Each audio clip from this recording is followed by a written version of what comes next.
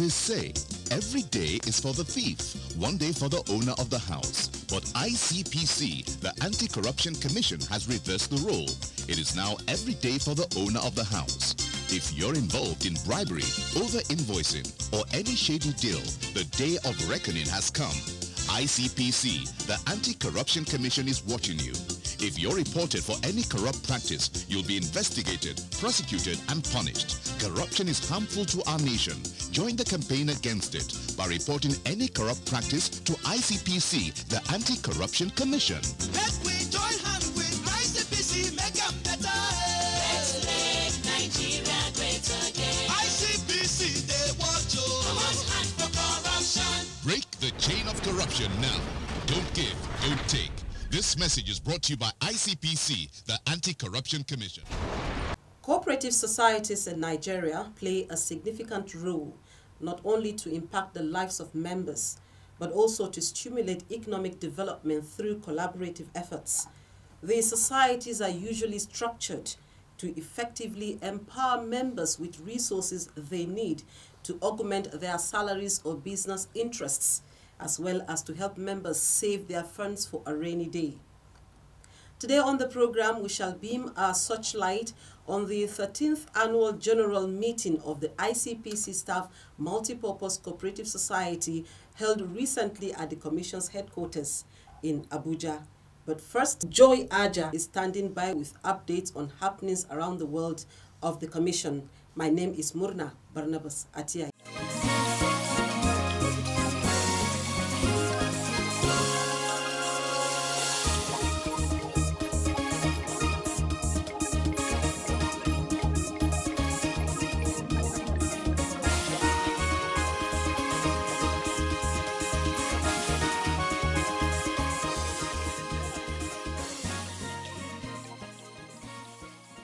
Hello viewers, thank you for staying with us. I am Joy Aja with Anti-Corruption Stories.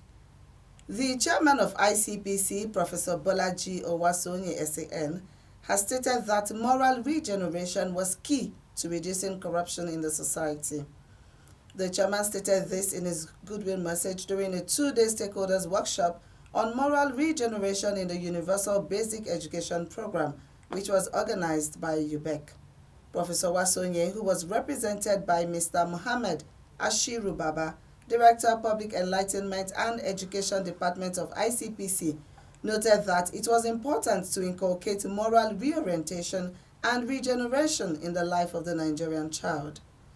The ICPC boss, while congratulating UBEC on their foresight in organizing the workshop, highlighted some of the Commission's interventions in reducing corruption to the barest minimum through executing youth outreach projects, which have improved the quality and standards of education in the nation. It gives me great pleasure to deliver a good message at this auspicious occasion of a two-day workshop for officials of Universal Basic Education Boards and other key stakeholders on moral regeneration, organized by the Universal Basic Education Commission. Let me begin by commending UBEC for its foresight in organizing this very important workshop. The theme of the workshop, moral regeneration, is apt in view of the pivotal role it plays in the process of education for nation building. It is said that an educated man without morals is a burden to the society. In other words, an educated but immoral person is merely informed and not educated. For education goes beyond passing through the four walls of a university. We in ICPC believe that moral regeneration is key to reducing corruption to various minimum in our society. A morally upright person is a person of integrity who has developed a thick skin against corruption and other immoral behaviors. We therefore believe that if most Nigerians and those who do business with Nigeria are morally upright, the fight against corruption is as good as won. It is on this belief that ICPC introduced several moral regeneration programs in line with its mandate of preventing corruption and educating and mobilizing members of the public as encapsulated in Section 6B to F of the Corrupt Practices and Other Related Offences Act 2000.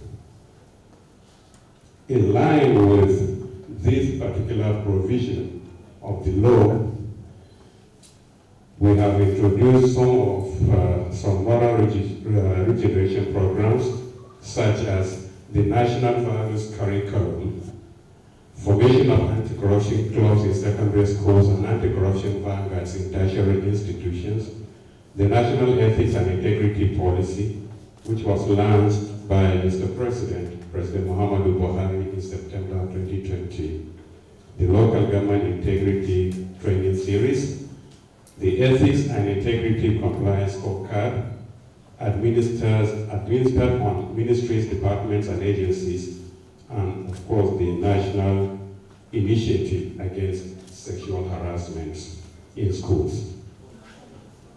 I will single out the National Values Curriculum because it is more relevant to these conversations.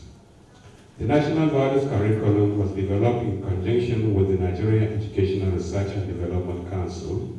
The 12 core values of honesty, patriotism, fairness, justice, integrity, etc., contained in the curriculum have been infused into examinable subjects such as English language, mathematics, civic education, social studies, religious studies, etc., for teaching at all levels of education, from primary school to university.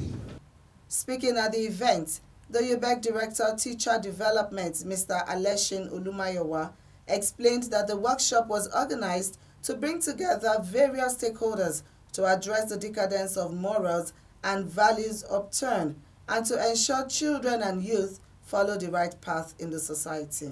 The teacher is the one who you have assigned the future of your child and the future of the country. And at the end of the day, if you don't pay that person and give that responsibility well, you can't expect good results. But I'm not doing that to excuse anybody from any dereliction of duty or programs of the system. Yes, we have challenges. But these challenges are going to be much more complicated as we ignore the moral dimension of the problem.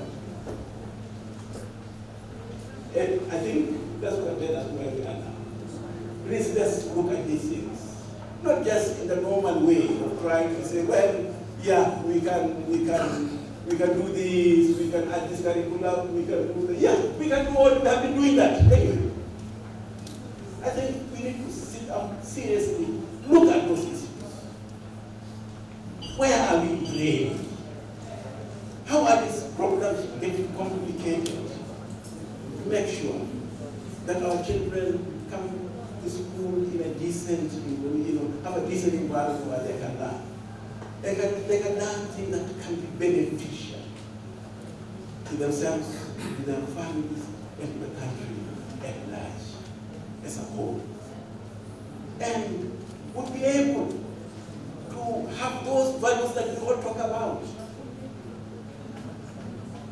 to imbue them, and to be able to make that difference, to push the country to its limits, instead of going into one of a Yahoo group. Now there are those that will be cracking their brains of how to get the best maybe app again, is it that can solve a problem, can do this, can do that, and so on and so forth.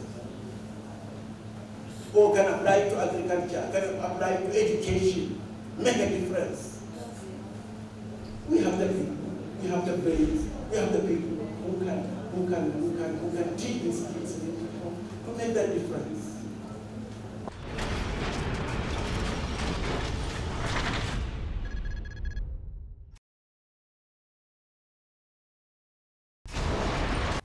ICPC has secured the conviction of Umar Hussaini, a lawyer to former Controller General of Nigeria Customs Service, the late Abdullahi Diko, over a 1.1 billion naira fraud.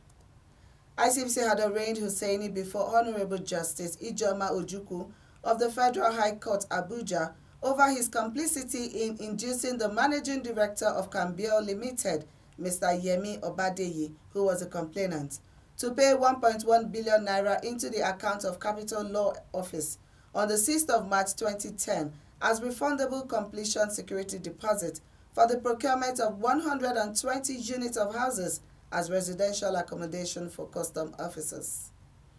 When the matter was filed for trial, the convict deployed a lot of delay tactics to stall the trial, including filing a no-case submission before the court, arguing that the said sum paid into the account of Capital Law Office was induced by the deceased former Controller General and a former Deputy Controller General, Garba Bala Makarfi, who instructed Mr. Obadeyi to pay the money, and that set the tune for a long legal tussle.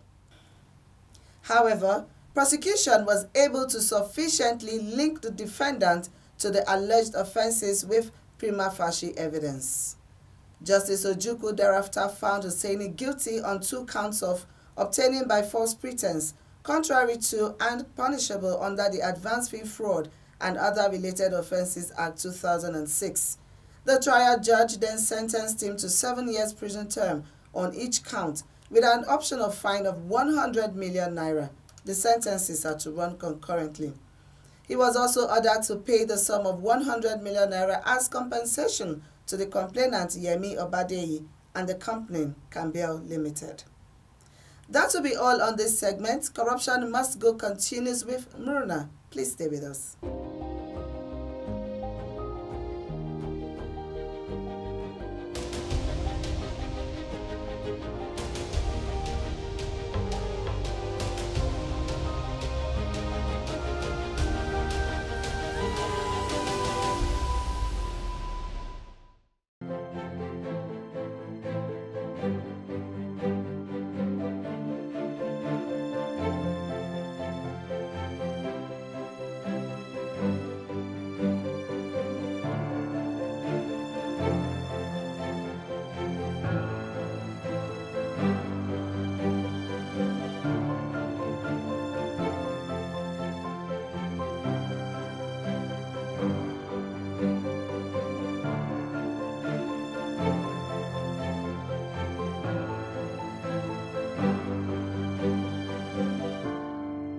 If you're just tuning in, this is Corruption Must Go.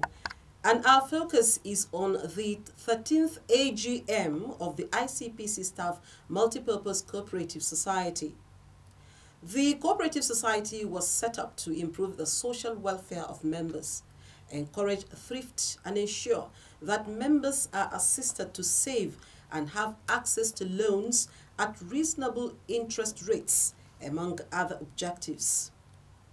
Declaring the 13th AGM open, ICPC Chairman Professor Bolaji Owasonye SAN, who was represented by the Secretary to the Commission, Professor Musa Usman Abubakar, tasked the staff to learn to be prudent in their expenses and always live within their legitimate income. He also warned them to be wary of financial institutions, especially loans sharks who offer loans with heavy repayment burden. I want to advise staff to always learn to be prudent in their expenses, live within their legitimate income, and avoid taking such loans as they come with heavy burden that may plunge one into financial embarrassment. I want to reiterate that financial embarrassment is a serious misconduct that can lead to dismissal if established. I'm aware today is the election day for another set of executives. I advise that you elect credible persons to pilot the society for the next 2 years. I hope incoming executives will learn the excellent job of the outgoing executives headed by Mr. Joshua Wakili, and also to build on their achievements. The outgoing executives have done extremely well, and we are very proud of their achievements.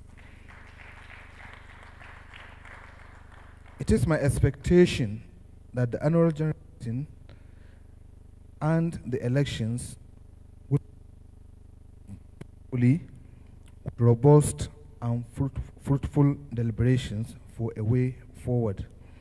On this note, on behalf of the Honorable Chairman, I humbly declare the 2022 Annual General Meeting of the ICPC Staff Cooperative Society open. You're still watching Corruption Must Go, and our focus is on the 13th AGM of the ICPC Staff Multipurpose Cooperative. In order to ensure its viability, a cooperative society must be built on the foundation of equality, equity, honesty, openness, and social responsibility. The AGM is the avenue through which the affairs of the society are brought to the front burner for scrutiny and appraisal. Highlighting the gains of the ICPC Multipurpose Cooperative Society under the current management during the year under review, the President, Barrister Joshua Wakili, stated that a major policy thrust of his administration is the promotion of welfare and enhancement of the living conditions of members. A major policy thrust of this administration is the promotion of welfare and enhancement of the living conditions of members. In the bid to achieve these goals, the society assisted a total of 33 staff with mortgage funds, which was utilized in procuring houses they now occupy. Similarly, the society has also extended its hands of support to not less than 50 staff in number who at the moment are building their residential homes in Abuja and different parts of the country. Emergency loan is considered a very critical welfare issue, and as such is being attended to daily or at most once in 2 days without much consideration for whether the applicant is qualified or not. While bulk loan is paid timeously, subject to availability of funds.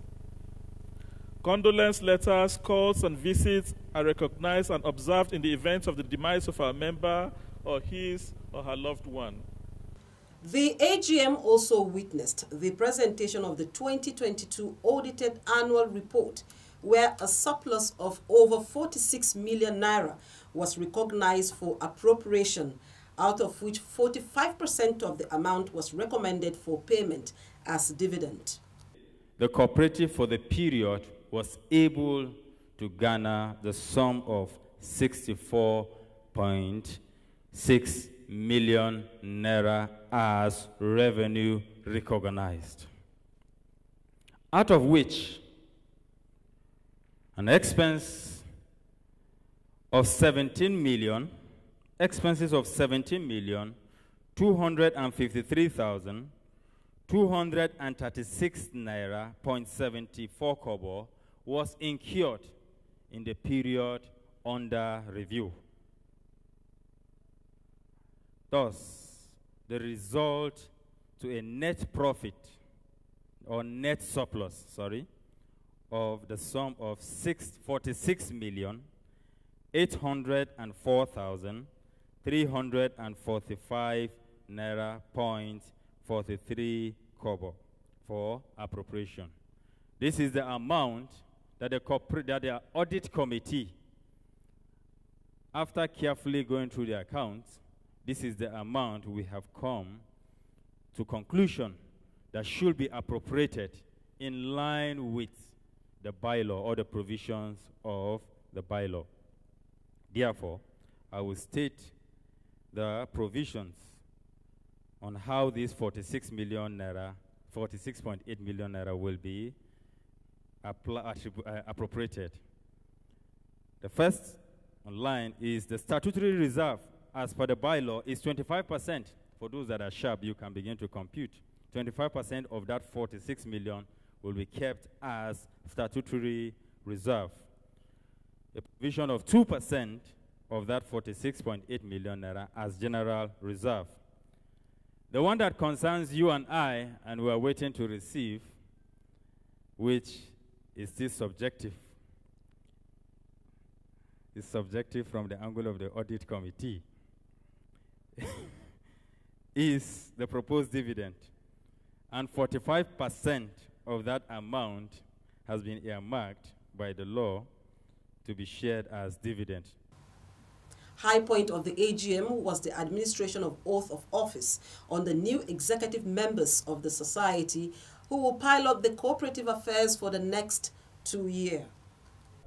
Favor or ill will and good conscience to all the members of the ICPC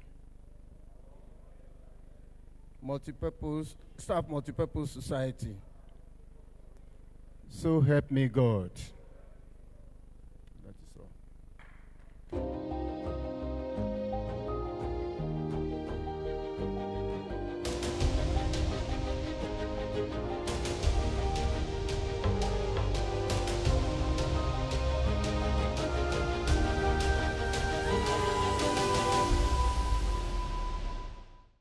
Welcome back. Interestingly too, the celebration coincided with the 2023 International Women's Day celebration with #EmbraceEquity. The spokesperson of the Commission, Mrs. Azuka Ogugwa, used the avenue to do a brief talk to the cooperators on the importance of the International Women's Day. Take a listen. Women are very special because we are wives, we are mothers, we are sisters, we are home managers, we are administrators, we are teachers, we are professionals, and we are everything. So in a home, we are very important. In the office, we are very important. And today is a special day dedicated to women. And as the cooperative was meeting, we thought it wise that we should speak to ourselves, appreciate ourselves. The theme of this year's International Women's Day is Embrace Equity. And that speaks to embracing fairness for women. That speaks to giving women a fair chance to contribute to the society. In ICPC, the management has done a lot to ensure that women are comfortable. And we want to appreciate, through the secretary who represented the Honorable Chairman, what the board is doing to ensure that we have equity here. In ICPC, it may interest us to know, and our visitors too, that ICPC has a crèche for nursing mothers, which is under reconstruction, so that nursing mothers should come to the office with their babies and feel very comfortable. ICPC also made provision to have a sexual harassment policy, which means that women coming to work are very comfortable, knowing that nobody will harass them. Also, the men too are comfortable, knowing that the women will not harass them. You know, we want to give everybody a level playing field. So the Commission has made several attempts to make us very comfortable in where we work. Other speakers who made various remarks at the event spoke glowingly of how the ICPC Staff Multipurpose Cooperative Society is operating within the ambit of the law.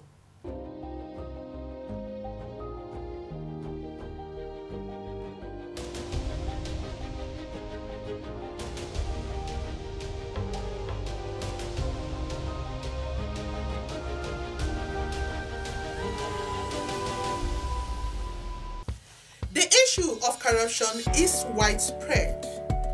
ICPC is deploying every means to get rid of corruption from both the public and private lives of Nigerians. Join ICPC every Wednesday at 3:30 p.m. as you watch Corruption Must Go. ICPC, the Anti-Corruption Commission. That's our package on today's edition. See you again next week, same time, 3:30 p.m. on Wednesday. Also, follow us on our social media handles displayed on your screen. Call us on our toll-free number 0800 22 55 4272 and other numbers showing on your screen to report cases of corruption. Thank you for watching and bye for now.